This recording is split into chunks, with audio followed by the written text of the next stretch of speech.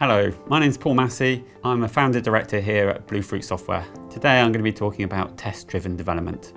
I'm going to start by just explaining a little bit about what is unit testing. So when we test software, let's say for example we're testing the software for an incubator, which might have temperature sensors, a heater, some kind of controller and a display. We could do system level testing, which is checking that the whole system works together. So in this case, it would be maintaining the temperature effectively of the incubator, but we would also want to test individual components, such as that the software for the sensor is reading the temperatures correctly and the heater is being controlled effectively. And we call that unit testing. System testing can be done usually like a user pressing buttons and checking things work properly, whereas unit testing requires us to write some code around the individual components so that we can exercise them both sunny day and rainy day scenarios.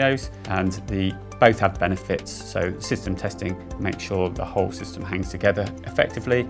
Unit testing allows us just to check individual components and just push the boundaries a little bit around how they should work. So what is test-driven development?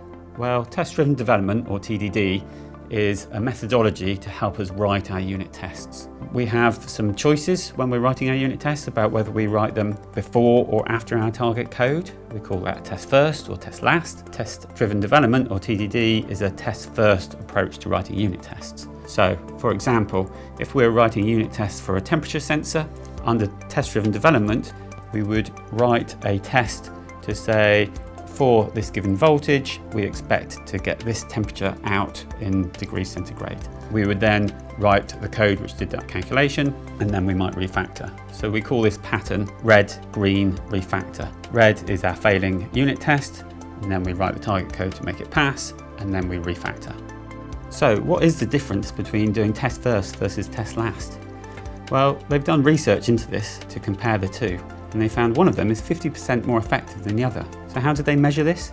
Well, they use a technique called mutation scoring. This involves artificially injecting bugs into the code and then measuring what percentage of those bugs the unit tests actually catch. What they found is that the test first approach caught 50% more bugs than the test last approach. So this one thing could make your unit test 50% more effective. Furthermore, what they found is far less variance between different engineers when they took the test first approach. So this means that the test last approach really is very dependent on you having super experienced devs on your team, whereas test first means you can have a wider range of experience on your team and still get really effective unit tests.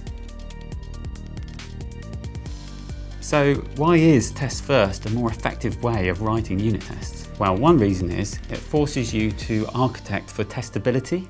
For example, if you are writing unit tests first, you will think about what your interface looks like and how testable that interface will be. It may force us to include dependency injection, for example, or provide interfaces for us to test we've got the right outcomes from a class. Whereas when we write test last, sometimes we don't think about those things till it's too late and we come to write the unit tests and we don't have interfaces to test what we want. This results in us either cutting corners or writing poorly architected code. So test first results in more effective unit tests, and the actual process is more efficient as we go. So there's another reason why test first is much more beneficial than test last. And this is because it forces engineers to articulate their intent before they write the code. They've done these studies where they've put brain sensors on developers, and they've seen by expressing their intent, they're activating much more of their brain and thinking much more clearly about the problem. So for example, if we were writing some code for doing temperature sensor calibration, the test first approach would mean we wouldn't think about what the implementation was going to be. So we would just say our intent here is to convert a voltage into a temperature reading in degrees C with 1% accuracy. And we'd write a unit test that looked like that. If we took the test last approach, we'd have probably thought up a solution, which might be a linear calibration or a spline or a polynomial or something. And then we'd write a unit test to check that those calculations were correct. By taking the test first approach, it gives us a whole bunch of benefits.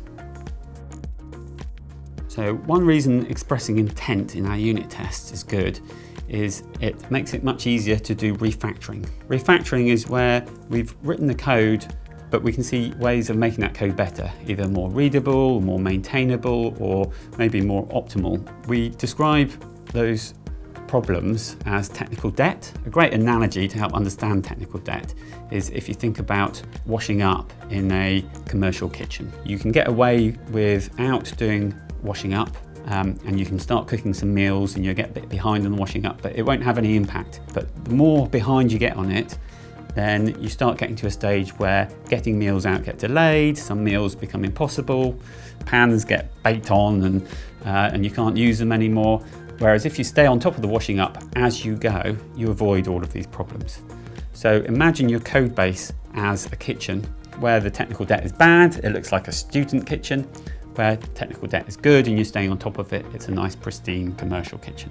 By expressing our intent in our unit tests, it makes it very easy to refactor as we go and stay on top of that washing up.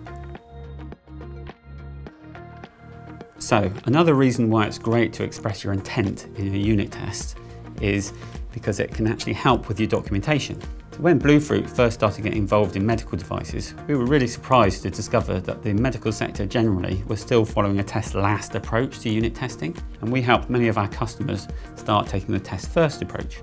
What this enabled them to do was use these unit tests and these unit test titles as part of the living documentation. This was great because it meant they got free technical documentation that was guaranteed to be up to date with the latest version of code. So have you ever found that you're really dependent on individuals or specialists within your team and they become a bottleneck on your planning? Expressing intent in your unit tests means that we can have group ownership amongst the team.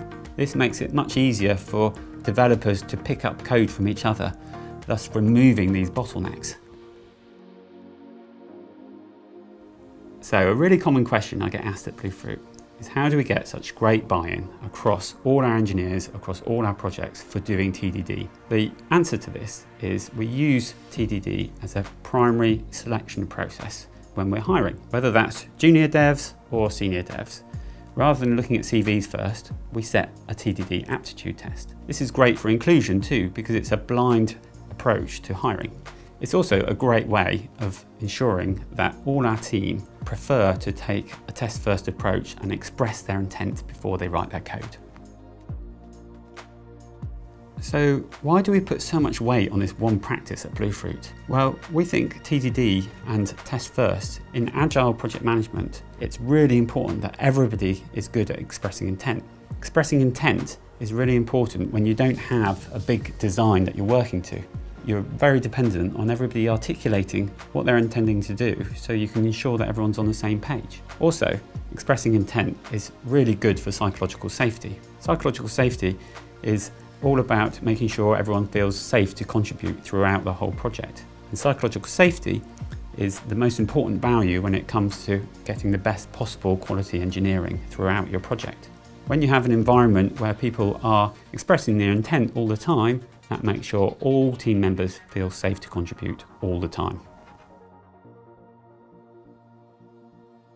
As well as using TDD as a selection process, we also use TDD as part of our regular training program. We use a tool called Dojo, and what this does is it allows the team to come together and do a training exercise. They take an exercise such as converting Roman numerals into numbers, and the team get together, they break out into pairs, and they come up with a solution to that problem using TDD, using unit tests. And they come together again and review together, and then keep repeating. What this does is it results in the team converging on best practice. This works much better than some lead engineer writing some kind of coding standard and then trying to police it. Instead, you're using the whole team's knowledge to converge on the best way of coding and writing unit tests. Are you wasting time and money writing unit tests that aren't really adding any value? When we got involved in medical devices, we were really surprised to find that many teams were writing their unit tests last rather than test first. This would be ticking the boxes around compliance, but those unit tests aren't really adding the value that they should. We'd really recommend that you get your team to consider using a test-first approach to writing their unit tests. In summary, Taking a test-first approach to your unit testing is going to result in better unit tests, better architecture, better testability, better documentation, and a better team culture. So if you want to avoid wasting time and money on your unit tests, please reach out to Bluefruit. We can help you by either providing consultancy, training, or even providing an engineering team to boost the productivity on your project.